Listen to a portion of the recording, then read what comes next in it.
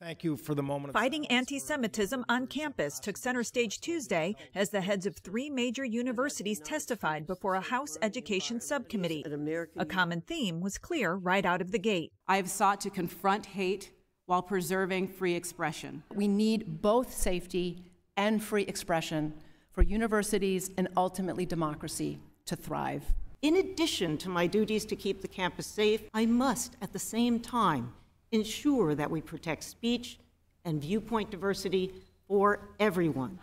The challenge, keeping free speech from fostering hateful actions. Free speech does not permit harassment, discrimination, bias, threats, or violence in any form.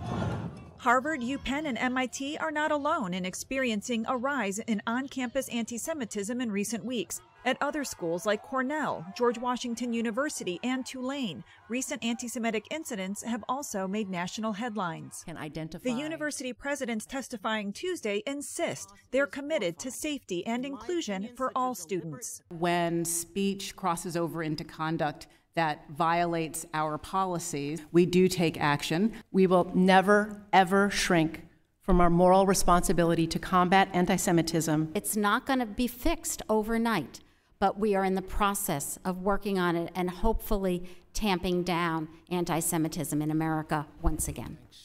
I'm Laura Aguirre reporting.